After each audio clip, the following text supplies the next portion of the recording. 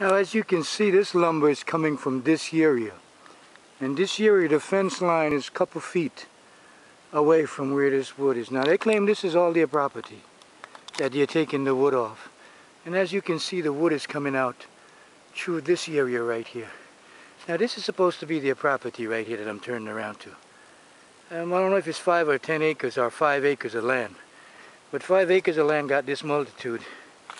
Now here is the 5 acres of land, or whatever the acreage is. And they've been cutting lumber. 25 years now they've been cutting lumber. Now you think of the volume of lumber that has passed through this area over the years. Okay?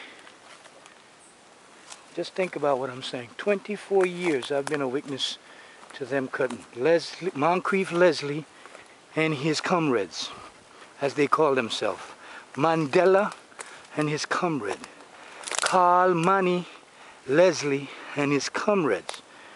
You know what I mean?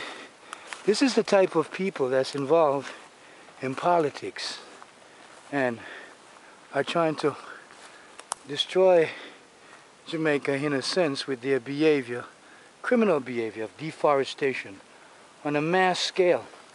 Now this is someone who is supposed to be educated, somewhat affiliated with certain people in high position. He's a member of the, I don't know if he's a member of the Cornwall College Old Boys Association or whatever it is. Now, I'm looking at a fence line right here. And if I'm not mistaken, that's just for the pasture, they're going to say. Okay? But it's not. Okay? There's a line just top side of it, just top side of this line where the property line is.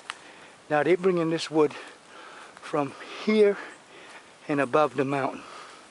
Here goes another load of wood on this section right here. As you can see, on a bright Sunday afternoon. Now look at the size of these lumbers. They're not even fully grown trees. They're not even good enough for sure. 2x4. Now, that's the road that they have cut into the wooded area to bring down the wood. And here it is again. Another load. These are just big enough to be shores, if they're not. Now this is the main road, and this road goes all the way over the mountain. And it is saturated with wood of this size, as you can see, killing the forest. All the hardwood that's in the forest. Nothing is left right now. It's what they're killing themselves for. $2, and look at the damage that they have done. This is where all the water is running and flooding out my property as I speak. Now this has a lot to do with the location that I'm in. I'm on the opposite side of that fence line over there, as you can see. Okay, and this is on a regular basis. For the last 2 years, wood has been coming through this area right here that I'm looking at right now. 2 years. In fact, I think they're down to nothing now. The other woods that they're trying to get is too far deep, so they will have to find another route to take out the wood. Here in Golden Grove, next to Content, Copperwood. I mean, Copperwood and what's the name of the place? Okay, that's what they call it. They say Michael Manley gave them that piece of land. Cocoon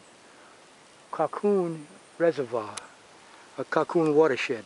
Now this is the same man that was down there fighting like hell for the water table down by where the cemetery was supposed to be. And this is what he's doing at this moment. I'll take a break and we'll go to another area that the lumber is coming through and document that